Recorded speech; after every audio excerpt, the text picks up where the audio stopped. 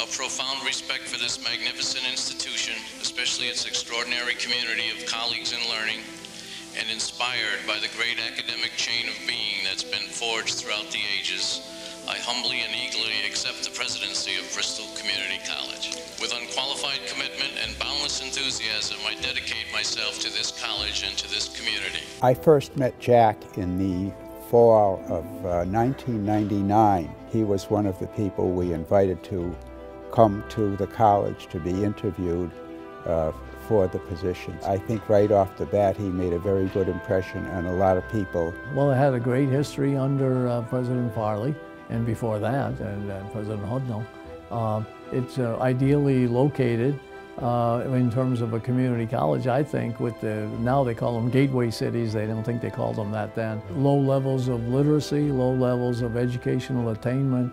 This is ideal position for a community college, and I wanted to be part of that growth. One of the most important things is location, location, location. And it has to be nearby and accessible and easily obtained for the students. And that was a big lesson for me.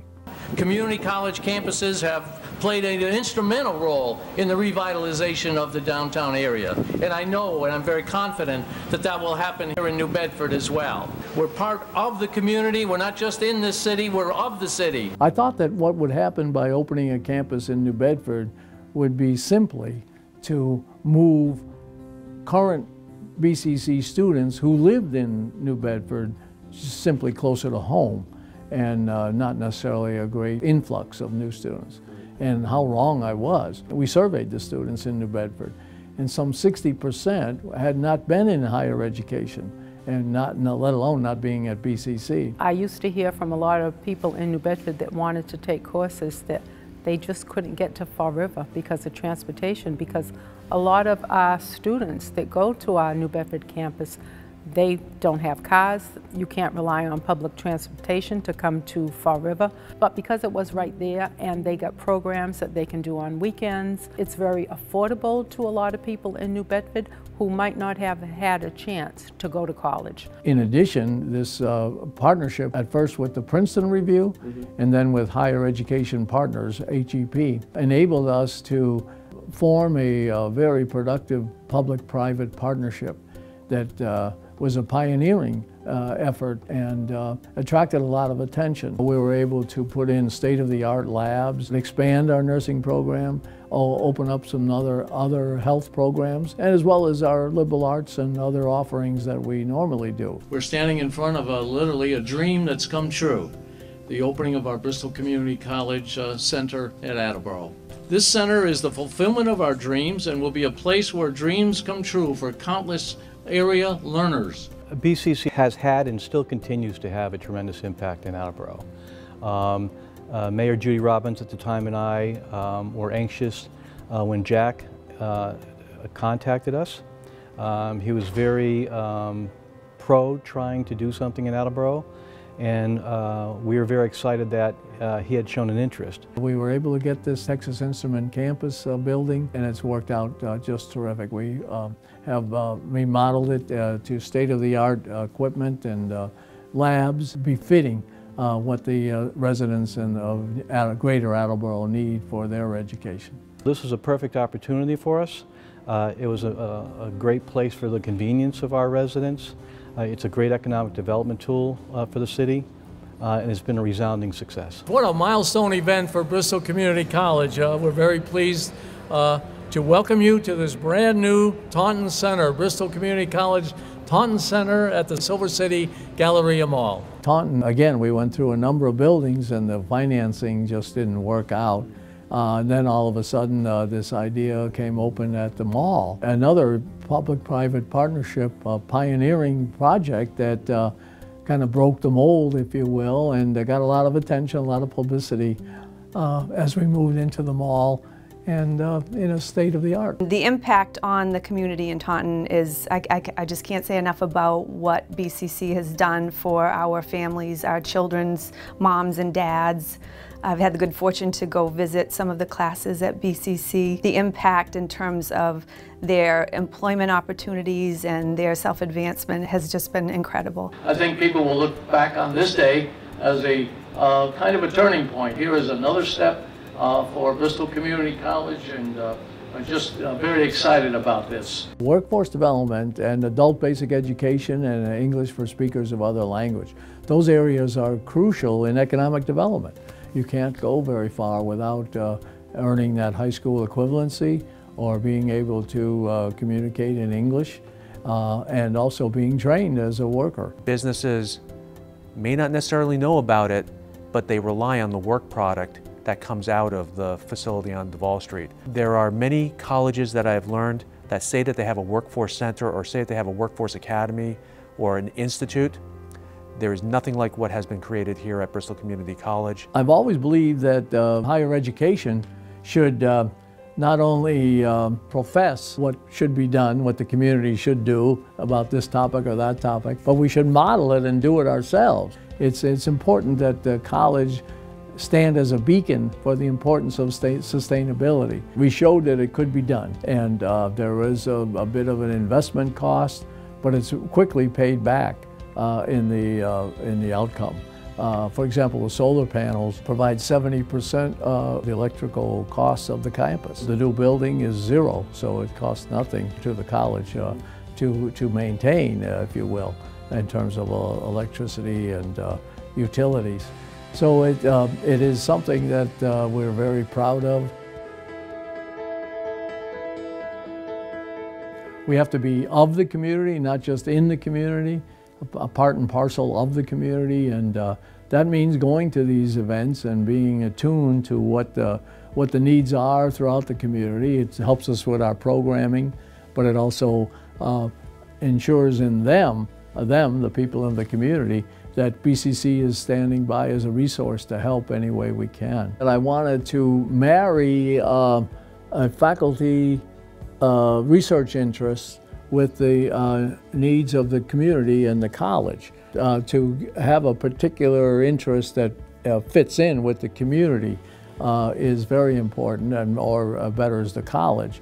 So some of the examples of the Presidential Fellowship, the Luso Centro was the first one, and it turned out to be still going strong today, and marries the great Portuguese, the Luso-speaking culture that we have in the whole region. You know, if you're teaching 5 classes, if you have a lot of committee work, or if you're doing some of the other release time work, there really isn't the time to pursue a particular thing. So I really appreciated the fact that, that I had those opportunities and that he provided those opportunities. Our trustee chair, Joseph Marshall, was a Vietnam veteran, and he was instrumental in getting us some funding to move forward with a Veterans Center. We're very excited about that and continue to strengthen the services that are available to our veterans. We also have a multicultural student center, the Women's Center. We're very excited about all of this. We're expanding the health center. These are all student services at this point. I hope that we can expand it in the future into community services. I wanted to marry BCC with the community in recognizing the great achievements of Dr. King, but also in a larger scale to become a warm and welcoming environment for all points of view. And I'm very proud of it, that community breakfast continues to this day, and we have a course, a free course for community people on the writings and speeches of Dr. King. And I thought it was a wonderful way to honor him and demonstrate BCC's commitment to diversity. The idea is to promote community feeling about BCC. I know every game we're in the newspaper about BCC. And it is a recruiting tool, and you know what is very important is that not just for the athletes, but for faculty and staff and other students who come to the games, and they get into the spirit.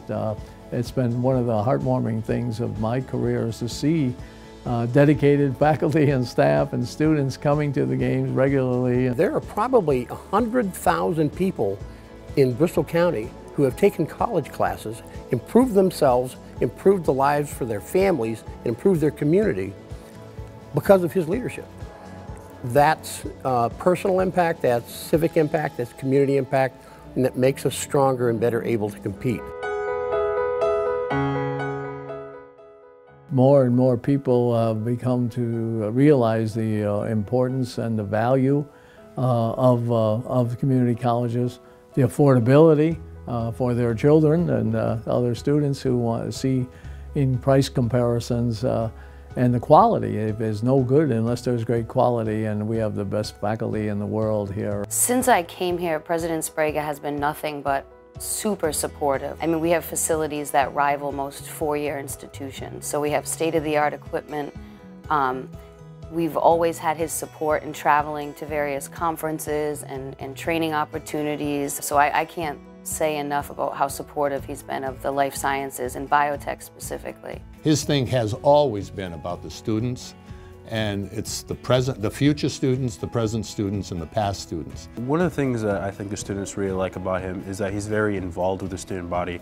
So we'll have maybe like an international day or orientation or just like a club event, and he's always there, you know, talking to the students, getting their concerns. So I think his leadership and just his presence in general is going to be very missed. When I met with Jack, he was the reason why I actually came to BCC. I had really researched the position, I had researched the college, and it truly is a BCC family, and he was responsible for that. Jack has an addiction to popcorn. He loves popcorn. When he has a bad day, if I'm around, I always made him some popcorn, and he very much enjoyed that. Try to give him the low sodium, the low, you know, little bit of butter, not much butter, the healthier one, but he loves popcorn. And not too many people know that. Well, I believe he has the same thing for lunch every day, and I don't know if that's okay to share that, and it's a lovely lunch, but it's a homemade bread that his wife makes him, and he has that every day for lunch if he's in the office. Large paper clips. Yes. Yes. Oh, yes. Yes. He wants large paper. No, the large. The jumbo. The jumbo. Yeah, no. Like those little ones. No. I think his dedication and devotion to BCC has been absolutely outstanding and unsurpassed. Yeah, he lives, eats, and breathes the college, and no matter is small enough that he will take it on, and you know, whether it's a student, a faculty, or staff, you know, he as well as our office, you know, we are trained to help anybody who comes through the door or calls us, you know, at least direct them to the appropriate person, and Jack takes it beyond. You know, he really takes everything to heart, and everything really means so much to him.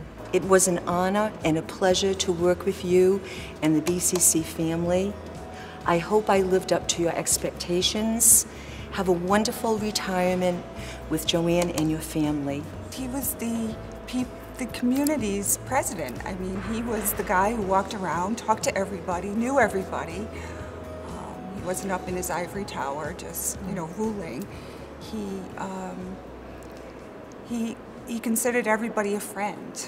My wife has just been unbelievably throughout our whole marriage of 43 years. You know, she's been just wonderful understanding some of the things. Oh, I got a meeting I have to go to tonight. There were a lot of family sacrifices that were made, but I think, you know, the kids always knew that Dad taught them to follow their dreams, and for them to be a part of fulfilling his dream was just a really important piece to them as well. Everything about him makes me very proud. From being a young kid to being an adult, we've watched him work so hard, where even when we would be playing games, he'd show up in a suit and tie because he'd be at a meeting and he wouldn't miss it for anything. He's always been there for us, and that's what I'm proud of the most. Being a father now, a father of four, I look back on, you know, many kind of subtle lessons he taught. So I draw on his fatherhood more than ever now.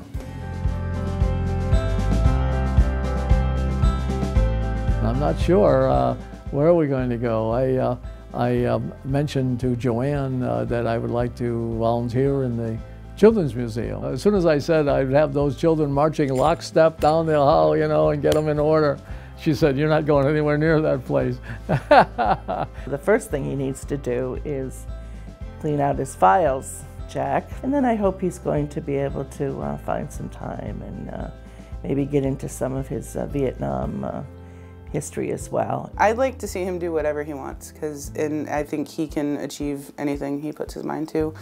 I'd like to see him be with his grandkids all the time because he absolutely adores them. Babysit, help coach Little League, and we look forward to having him around a lot more. He could do a lot of things, probably. I think he should just stay here because he's done a lot of hard work. Congratulations, Grandpa! As you can imagine, there's a long list of things I've missed, but perhaps most important are the personal relationships, working with such wonderful people. I don't mean personal friendships, but just personal knowing all the faculty and the staff and the students. I'm going to miss that. It's going to be a big void in my life upon leaving. It's been wonderful just walking outside, talking to people, outside the office, talking to people around the campuses. It's been a great thrill for me.